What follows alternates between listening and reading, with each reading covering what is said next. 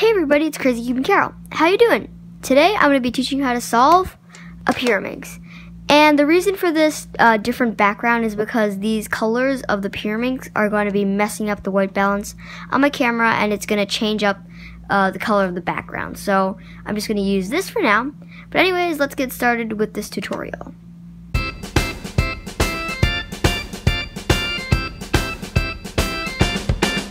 So I'm going to go over notation. This was R, so this is R prime. This is L, and then this is L prime. This is U. This is U prime. So now I'm going to be naming each of these pieces so that I don't say like you want to move this piece here, because that won't be really straightforward to you guys. So this is called a tip. Well, all these are tips.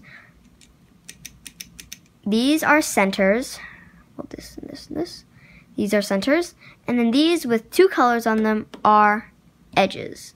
So now you can start by scrambling up your Pyraminx. Once your Pyraminx is scrambled, we can get started.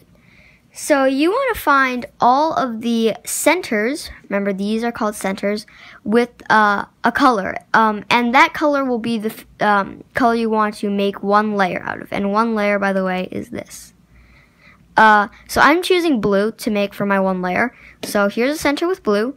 And now I'm going to find its matching tip, which would be this one that also has blue on it. This one has green, this one has red. And there you go, this one has blue. So that's one pair. I'm going to call these pairs. So here's another center, and here's the blue, the tip, and there's the blue. So I'll just rotate it, and now there is a pair. Here is another center, and there we go.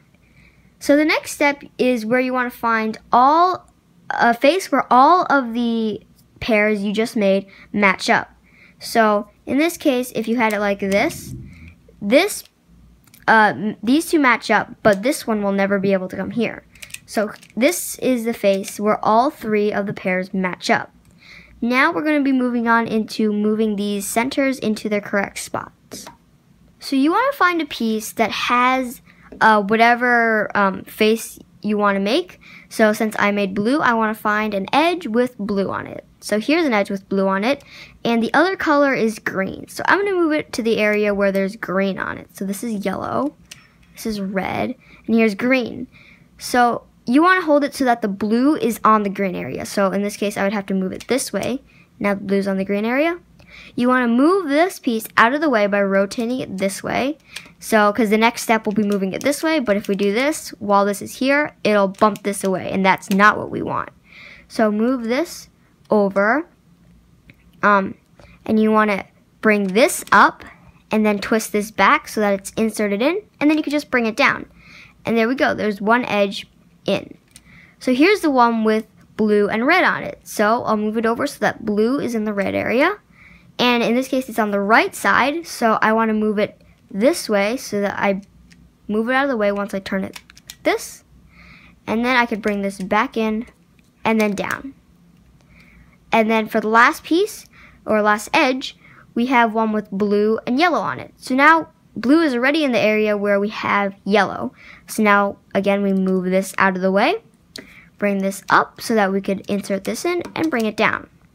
Now you have inserted all of these edges on the face you want to make, and you have made the first layer with the face of the color you wanted to make.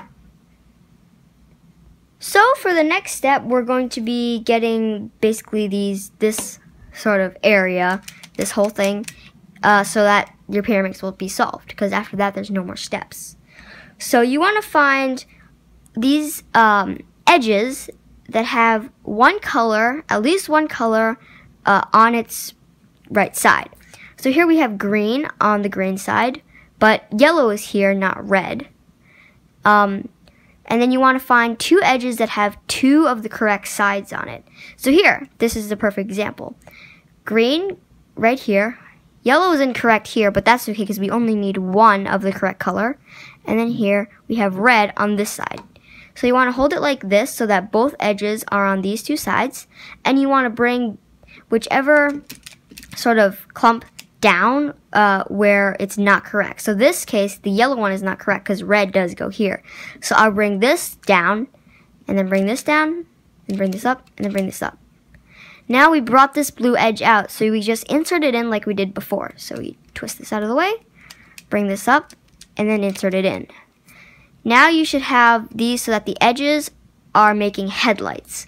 If your Pyraminx has the same case, except this one is the one that's incorrect and this one is the one that's right, you do the same thing except starting with this one. So you would do bring this down first, then bring this down, bring this up, and then bring this up. And then insert it in like we did before, since this blue piece just got taken out. So we bring that away, bring this up, and then insert it in.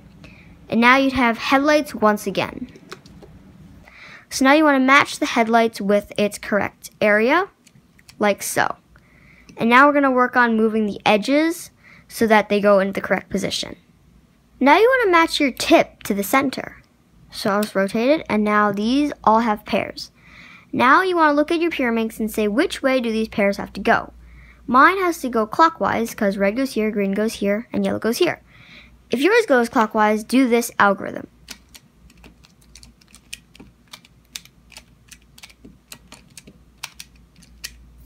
And there you go, your Pyraminx is solved. If yours has to go counterclockwise, do this algorithm.